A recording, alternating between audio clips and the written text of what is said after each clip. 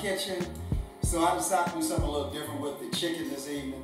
I'm gonna do a oven buttermilk baked chicken, and I'm gonna do something really special with it. So to start off with, one of the unique things about my buttermilk oven baked chicken is that I've taken corn flakes, I put them in a Ziploc bag, and basically took a rolling pin and rolled them to create the breading. I add some Parmesan cheese. Then I got some thyme. It's probably about, I'd say about a tablespoon of thyme. So we're gonna throw that in. We'll give it a little mix. Just kind of toss it around. So now we're gonna create the dredge process. And the dredge process starts off, you know, I told you it's buttermilk oven baked chicken. So we add some buttermilk, add some lemon juice. Then I want some onions, y'all. So I'm just gonna slice these. It's like so. Break them up, throw those in there. Just like that. I gotta turn it up a little bit, y'all. So I got a little hot sauce. We want a little salt, a little pepper, something real quick. You can do at home, doesn't take a lot. I'm gonna smash some garlic, and I'm just gonna smash it. One way of smashing garlic, just take the back end of your knife, bear down on it, throw those in. I'm gonna do about 3 of these. Just like that. I'm gonna tell you something.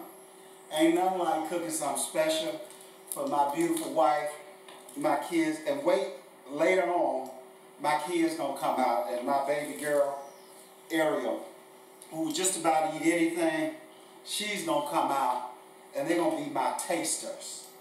All right, so I put my salt and pepper in. I made my own seasoning, but any store-bought seasoning that you want to buy, a Lowry's or McCormick or any of those kind, then we're just gonna whisk this, just like this. We're gonna. Now, I'm gonna use chicken drummies. My wife loves chicken drummies. She loves the dark meat. So the first thing we're gonna do is we're gonna take these drummies and we're just gonna put them in our buttermilk. I got my pan that I'm gonna bake them in. Sit it here. I always like to spray my pan so it doesn't stick. Now typically, if you want to, just cut down on time the night before, if you know you want to do this, make your liquid, use a bigger pan, put all of your chicken in the fridge. You can use it, you can keep it overnight. Then we go in here into our flakes or our breading.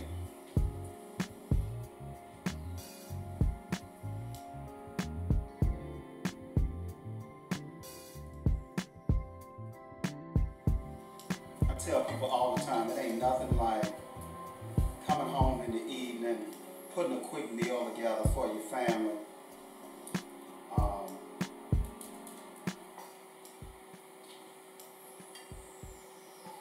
Toss them around.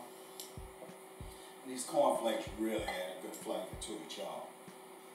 So I'm gonna wash my hands, y'all. I'm gonna throw these in the oven. They're in the oven at 400 degrees, which I've already preheated, and we're gonna bake them for about 45 minutes. When I come back, we're gonna throw down on some garlic mashed potatoes. All right, y'all, so the chicken is in the oven, it's baking, it's doing its thing. Now we got to throw down on these garlic mashed potatoes.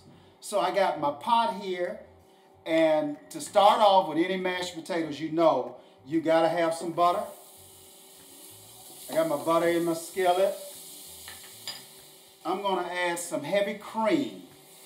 I've already cooked about 2 pounds of red potatoes, which I cut into quarters and I boiled earlier. I'm gonna turn her off.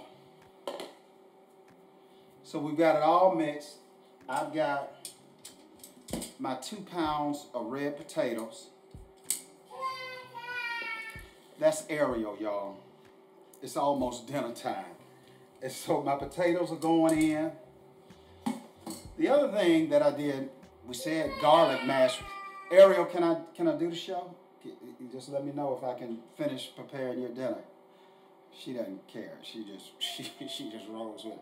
So I told you guys that it's garlic mashed potatoes. So I roasted a garlic, and if you've never roasted a whole garlic head, you just take your garlic, you put it in a little foil, you drizzle it with olive oil, you slice off the top so the olive oil gets in, salt and pepper, and you roast it.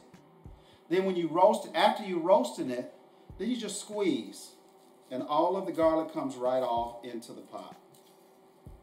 There's nothing left to do but mash.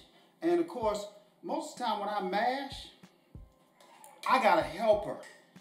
And he's my son. He loves to get in the kitchen with me and cook. Aisha! Uh-oh, here he comes, here he comes. Hey, buddy, stand up here. I need you to help me mash these potatoes. So, scoot on over. Here, get down off of here. Y'all, he ain't tall enough, so we got a little, I like to call it his little step stool to make him tall. All right, so then we just mash like that. All right? All right. Typically, what I like to do is add cream or milk to my mashed potatoes as needed so that I got the right texture and thickness. But if they are a little runny, like these look like, do they look a little runny to you? They were bumpy. Yeah, but they look a little runny, so what we do is, if you ever just, well, they know, they're turning out really good. And they're probably like chicken. Huh? And they're probably like chicken. You just like chicken. We already know. No, it's probably like chicken. No, but these are good mashed potatoes. So what we can do, y'all, you can always just throw them back on your heat and allow them to thicken up just a bit. Just like that. Last thing I forgot, you always want to season your potatoes. So y'all know I got my piggies. Are you going to season them? Come on over. Here, let's do this here. Let's bring it over here. Here. Now, how did I tell you? Stay high. Stay high with it. Now I need you to put some pepper in. Can you put a little pepper? Stick your finger in there. You don't want to? It's not going to bother you. Just look. Just stick your finger on in there and sprinkle high. Sprinkle high. Sprinkle high. That's the boy. That a boy. That a boy. Then we stir these around. Now, Aisha, what we're going to do, you can always thicken them up by just turning them back on. All right, so now, what's your favorite meat? Chicken. Chicken? I told y'all this house is a chicken. This house is growing wings. It's going to be plucking eggs around here before long. All right, so we got to go to the oven, and we got to get the chicken out. You want to go to the oven with me and get the chicken? You want to grab those? All right, you got them?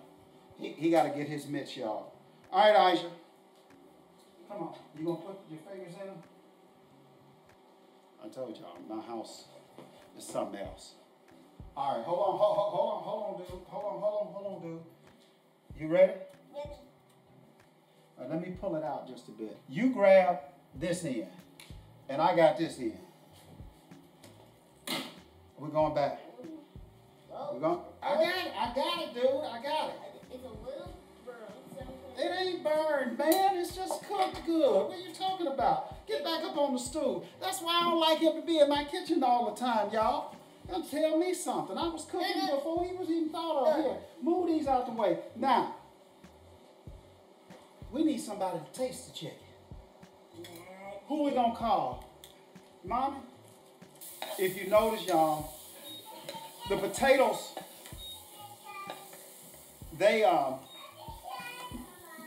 now they thicken up perfectly.